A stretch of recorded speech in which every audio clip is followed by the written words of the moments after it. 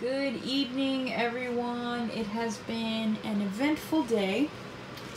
We had a little mishap here with the water heater, and gallons and gallons of water went pouring into the trailer. Eventually, we were able to get it fixed and get the water to go outside, but that was after tons of water was in the bottom of the trailer, which obviously it's already water damage, but still there's a ton of water sitting under the floor. So we ripped up more of the floor, we got the shop back in here, got the water out, and I've had the fans running on it all day long. But we did get some, we did make some progress today.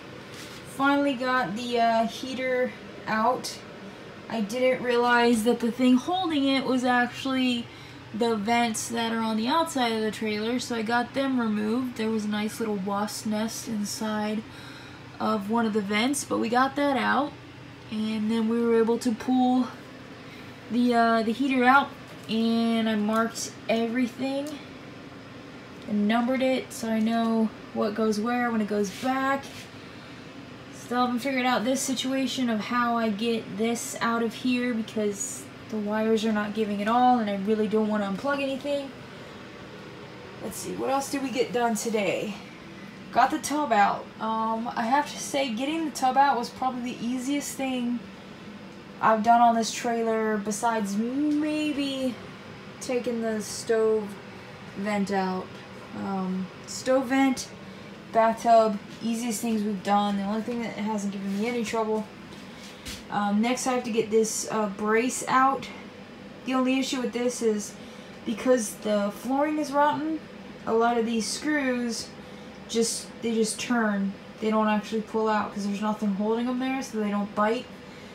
So what I'm going to do is I'm going to get that screw out, and then I'm going to pry this up and try to get it up without damaging the walls. Then I got to get this support piece out that was holding the tub up. And tomorrow we're going to get the toilet out. I don't know what all of that entails or how gross that's going to be, but it's going to be done. And then 95% sure how we get this out, so I just gotta tape off these wires and mark them so I know where they go when we go back to put it together.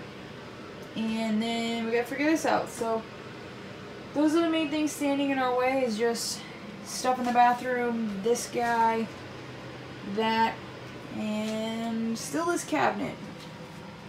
But I did order what I believe is all the things that I need to fix this window. I got the tape that seals around it, and I got some sealant. I also ordered replacement vents for both of these. I got to looking at them, and they look like they're warped. I'm assuming it's from just the way the wood is warped now. But they don't sit right, and it's just allowing water to pour in. So I did order some new ones of those. They were like 30 bucks each on eBay, and yeah.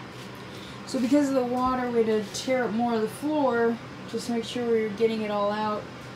And as we got over here, realized there's already like a hole in the floor. So that's where I have the extension cord running.